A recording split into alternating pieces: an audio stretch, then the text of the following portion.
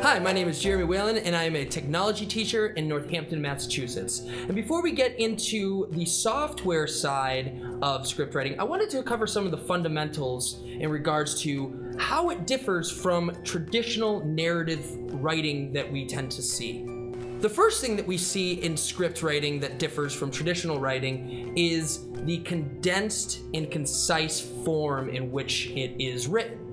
You probably have seen in the past narrative writing with descriptive language and a lot of anecdotes and history.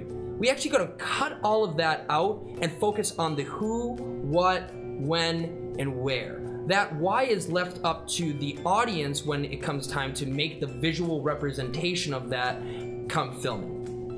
When we're thinking about scripts, we also want to think about the formatting of the script. It differs greatly from the traditional margins, essays, and double spaces that we see in writing.